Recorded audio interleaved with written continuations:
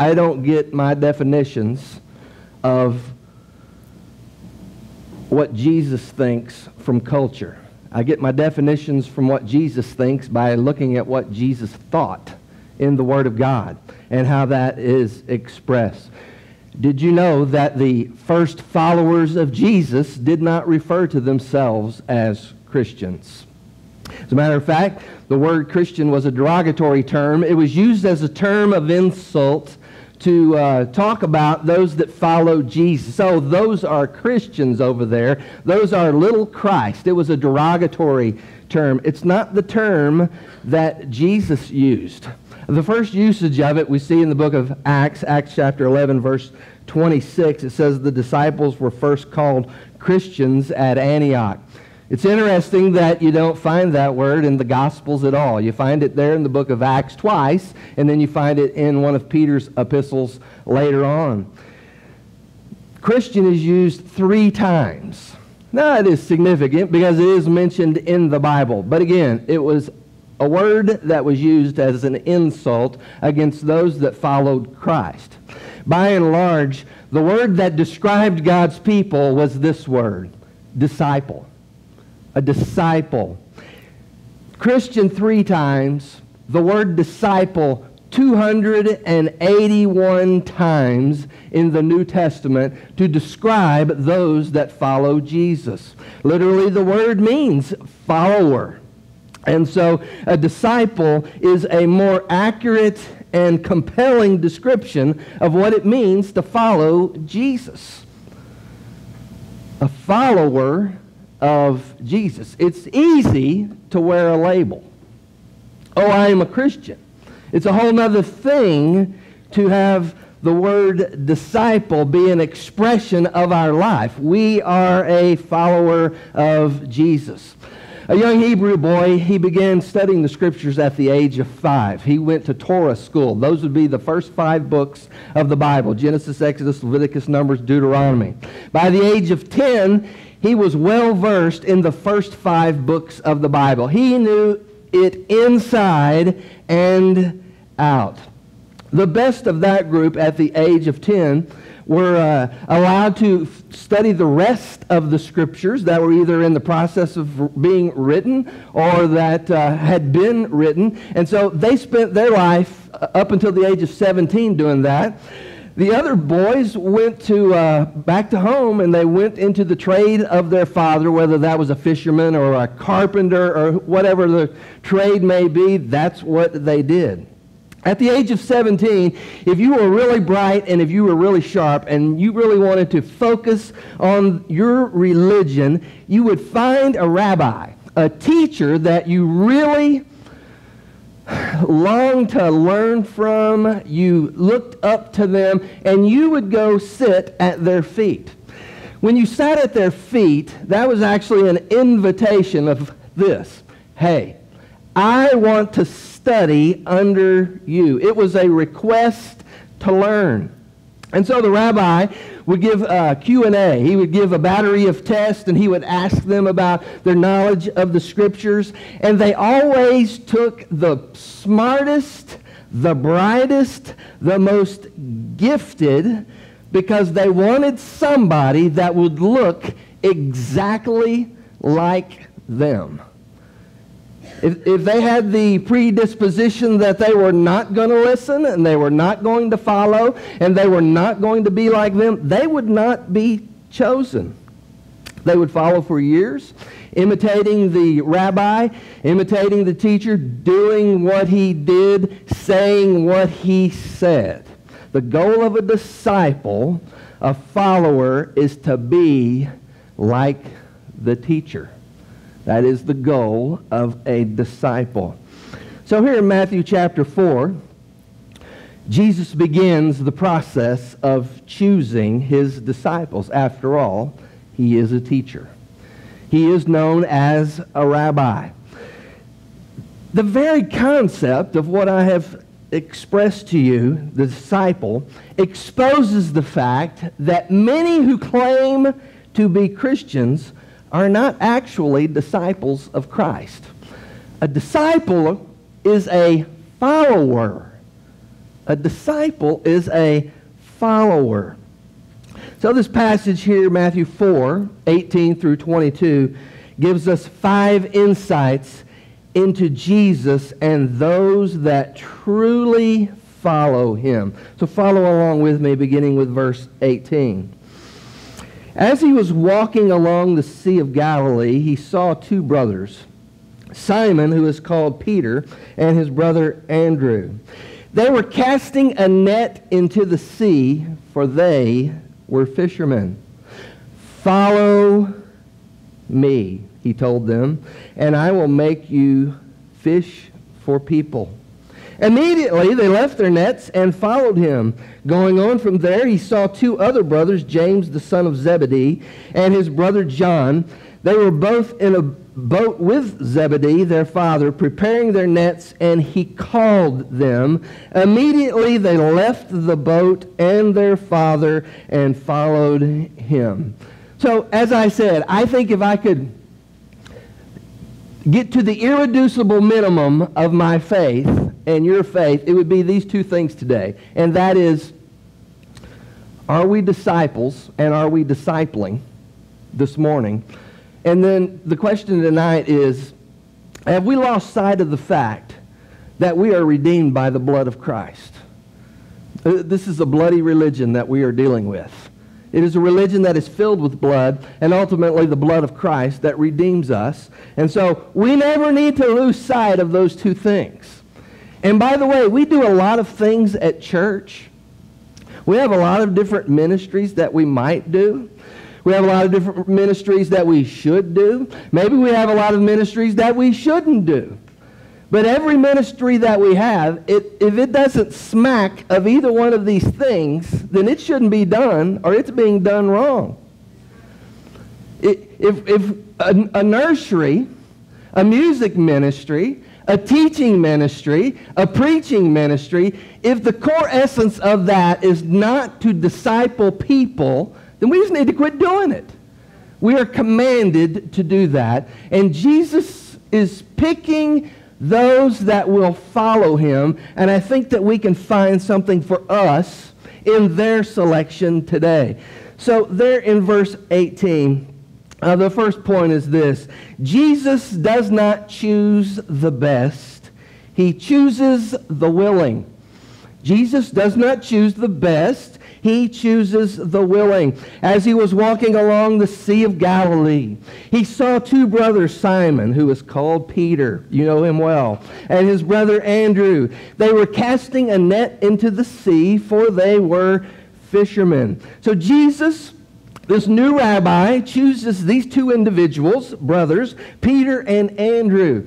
Quite frankly, this is the B team. This is not the A team. These are not the valedictorians of their class. This is the B team. These are the ones that are least likely to be chosen. These are the ones that nobody chose. Jesus does not choose the best. He chooses the willing. Yes, when they're asked, you know what? They immediately, it says, they dropped everything that they were doing to follow. Why is that? Well, nobody else has asked them. Ever.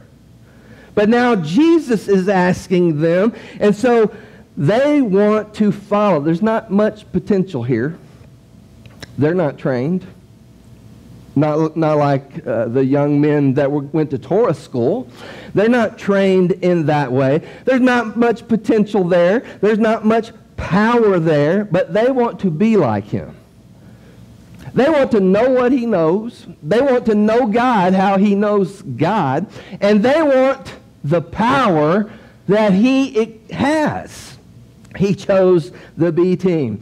He is going to work through them, not because of them. He didn't choose them for their abilities. Instead, God has chosen what is foolish in the world to shame the wise, and God has chosen what is weak in the world to shame the strong. God wants to use each and every one of us anywhere and everywhere that we are. He wants to use us at our job. He wants to use us at the school. He wants to use us at the track. He wants to use us at the gym. He wants to use us at the field. He wants to use us at our home. Wherever we may go, Jesus wants to use us there. This passage tells me that there are no excuses because Jesus doesn't choose the best. Jesus chooses those that are willing to follow him. If you had told me a long time ago that I would be up here doing this, I'd have told you to your face, you are a liar. God has chosen the foolish things of the world to confound the wise, and it confounds me sometimes. That he would use amazing grace, how sweet the sound, that saved a wretch like me. It is amazing grace, isn't it?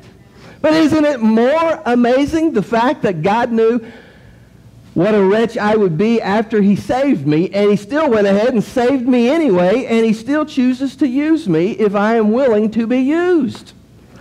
Awesome. All he requires is this. Now, I can sense, I've sat in the pew before, and if I'm listening intently enough, I can kind of tell the direction the preacher's going.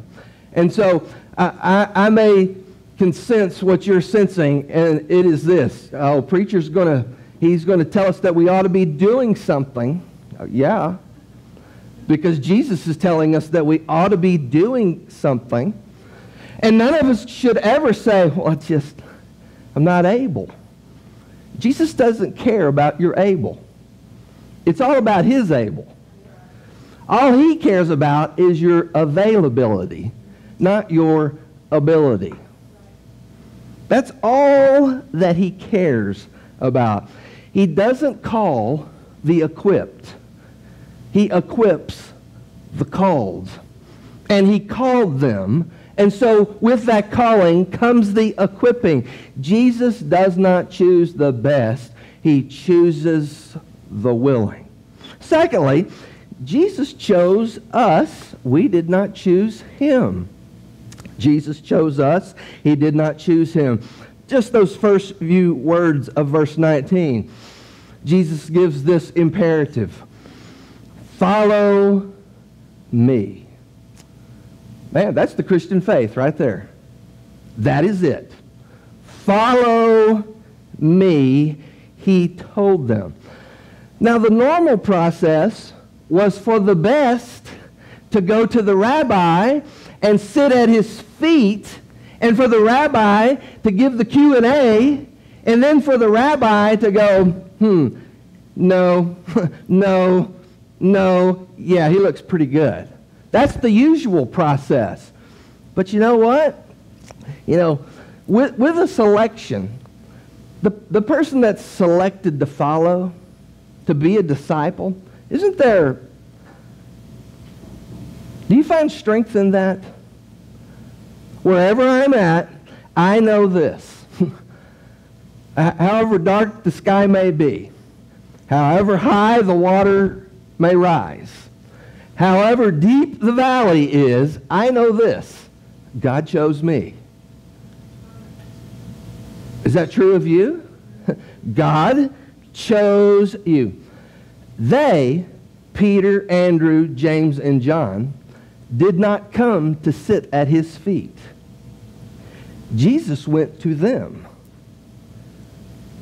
Jesus came searching for them when they had absolutely no mind of him at all.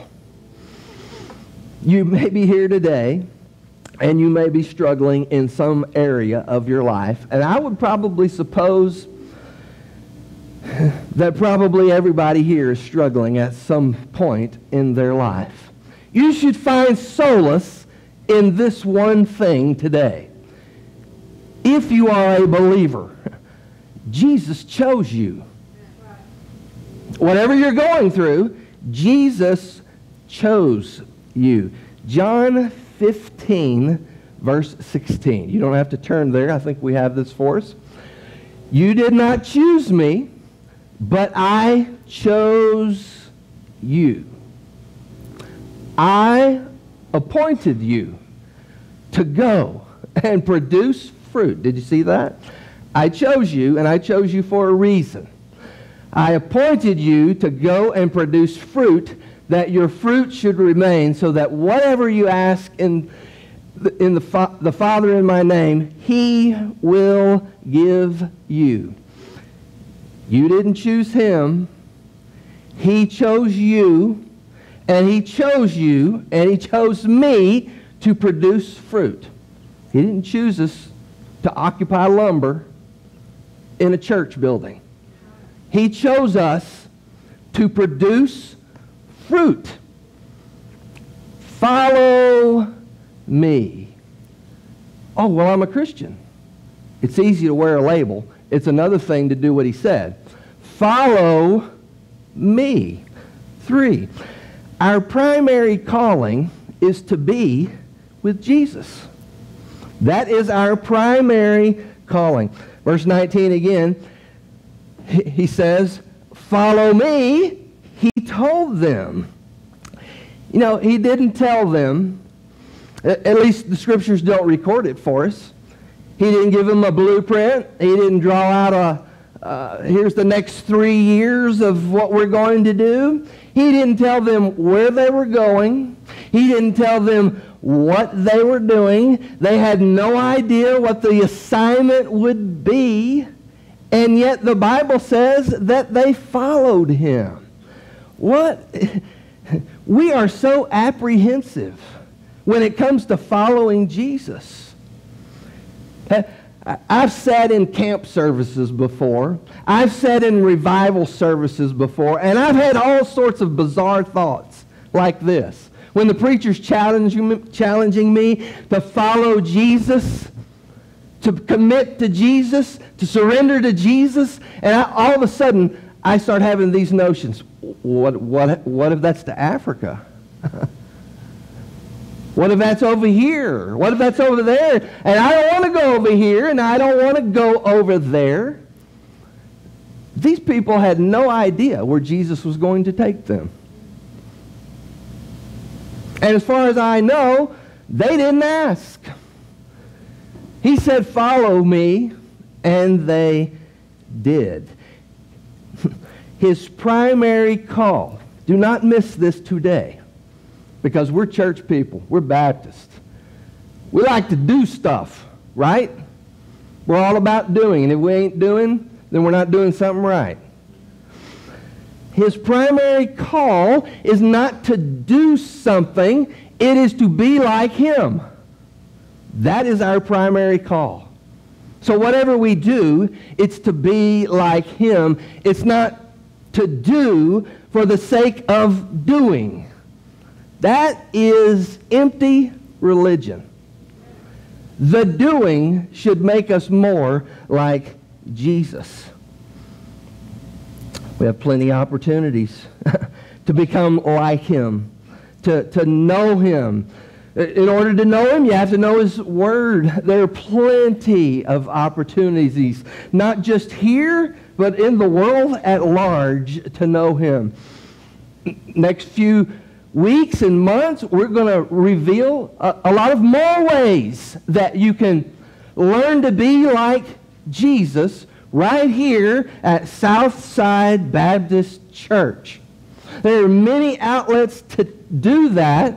The question is, Jesus is serious when He says, follow me. The question is, are we serious in answering that question? Jesus didn't just ask that to ask that. He expects an answer from that question. Which leads to the fourth point. To follow Jesus, we have to leave all. I think, in my humble opinion, or humble, wherever you're from, either one, we have forgotten this. We will forsake it all, as Stephen Curtis Chapman sang at the beginning of our service, for the sake of the call. We got plans, we got dreams. Being a disciple says you don't. Being a disciple says you're going to follow Jesus wherever he leads you. We sing songs like, wherever he leads, I'll go. Really? Follow, follow. I will follow Jesus. Do we? He says here in verse 20, immediately they left their nets and followed him. And in verse 22, immediately they left the boat and their father, and they followed him. So why identify these few things? Really, two significant things about their lives and about our lives. The two significant things in the text are this. One, boat and nets, and the other, father. He says, you need to forsake everything to follow him. Their boats and their nets. We look at that kind of like that's a hobby. That's not a hobby for them. That's their livelihood. That's how they provide for their family. That is their career. And Jesus said, drop your career and follow me. Now do you get the sense of what it means to be a disciple? Drop everything that you're doing. Drop all the plans that you have created for yourself and follow me, the way that we provide. And then he also says this, one of your most important relationships, or as it should be, it may not be that way, but it should be, the father relationship on the earth. And he says, immediately, verse 22, they left the boat and their father, and they followed him. They just left him holding the nets and the boats and the bag, I guess, as it were. For all I know, he may have been elderly. For all I know, there may have been some care that needed to take place for him. But Jesus didn't put stipulations on his call. He said, follow me. To follow Jesus, he takes precedence over everything and everyone. Most won't literally lose their parents. They may figuratively lose their parents. But that's not to say down through history, people haven't lost their parents for following Christ. God may not tell you to change your job. But then again, he might. They had no idea where they were going. They had no idea about this great adventure that they were about to embark on. That would ultimately lead to death for 11 of them, of the faithful disciples. 10 of the 11 had no idea, but they willingly followed. Most of our lives are not that dramatic in our following of Jesus. And yet, there are moments in our life where we will have to decide, is Jesus going to come first in this moment? Is he? Thank you, brother. Is he going to come first? Well, he should. Fifth, Jesus commands us to spiritually reproduce. Verse 19. Follow me, he told them, and I will make you fishers for people. They know what it means to fish. That's their livelihood. But they'd never fished for men before. So he's going to allow them to do something they have never done before that, quite frankly, they are incapable of doing. But he is going to empower them in order to do that. We need to hone in on this. We're not capable either, because I know that's the first excuse we give. I can't. I don't know enough Scripture. I get nervous. The list is endless of things that we give. He knows that. He's the one that made you. He's not interested in that. All he wants is available, willing. Following him is a recognition of his lordship. It is forsaken all that he has forbidden. It is pursuing all that he has prescribed. He's a fisher of men. If we're going to follow him, so should we be. There is no such thing as a non-reproducing Christian disciple. No such thing. How do you prove that you are a disciple? How do you prove that? Well, you prove that by bearing fruit. If you're not bearing fruit, you have reason to question whether you are a disciple at all. Look at this. John 15, verse 8. We have it. You don't have to turn there. My Father is glorified by this, that you produce much fruit and prove to be my disciples. Okay, do you see the one word there? I think it's the next slide, Kenny. Pump it. There you go. Look at that. My Father is glorified by this, that you produce much fruit and prove to be my disciples. That's how you prove it, by producing fruit. Well, what does it mean to bear fruit? Again, sometimes we get bogged down in a lot of stuff and we forget the essentials of our faith. Our hope is built on nothing less than Jesus, his blood and his righteousness. Matthew 28, he told us what to do. And everything that we do should be around and should be drawn from this one thing. Matthew 28, verses 19 and 20, the Great Commission. Go therefore and make disciples of all nations, baptizing them in the name of the Father and of the Son and of the Holy Spirit, teaching them to observe everything I have commanded you, and remember, I am with you always to the end of the age. There's a lot there, and we might look at that and go, there's too much there, because at the first we might look at 4 different things. Next slide, Kenny. We got to go. We got to make disciples. We got to baptize them. We got to teach them, and that's just a lot to do. There's only one commandment in that scripture, and the commandment is this: make disciples. That is it. That is the imperative command of those 2 scriptures. Those other 3 things are modifiers of the verb. How you make disciples? Here's how you make disciples. You go. You baptize them, and then you teach them. That's producing fruit. And everything we should do should draw from that right there. Making disciples. If we're not in the disciple-making business, quite frankly, we need to shut the doors and go home. We do.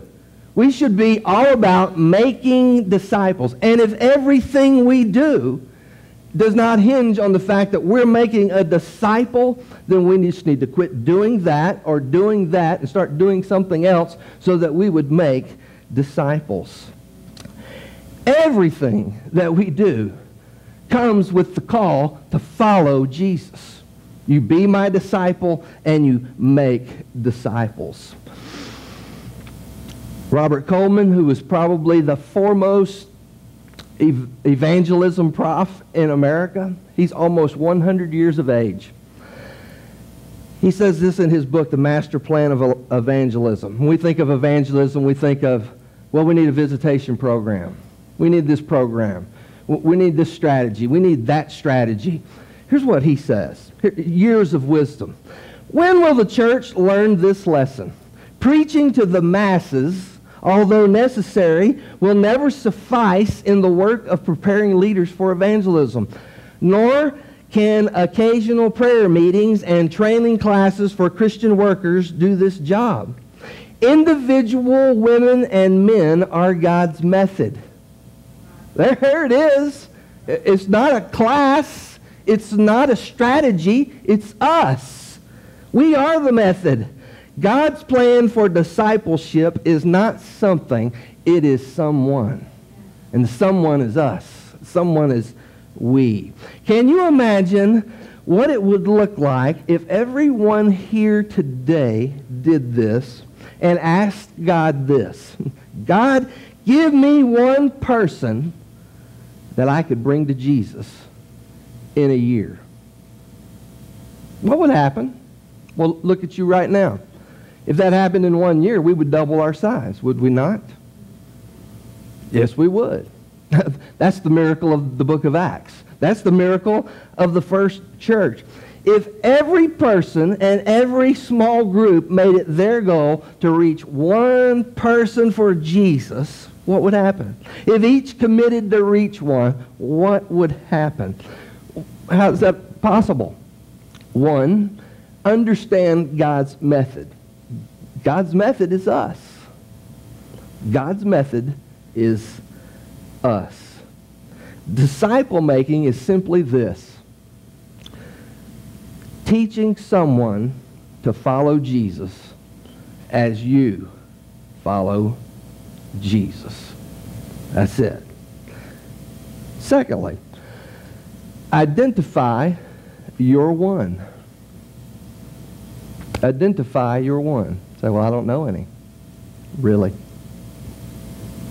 You know not one lost person. Identify your one. Say, no, I really don't. No family members. No friends. No acquaintances. Say, well, I'm not able. Jesus addressed that. All he said was, follow me. I will make you fishers of men. I can't do it, Lord. Yes, son, I know that, but I'm going to do it through you to amaze the world so that their jaw would drop to the ground and so that everybody would not pat you on the back, but give all the glory to me. As we pray.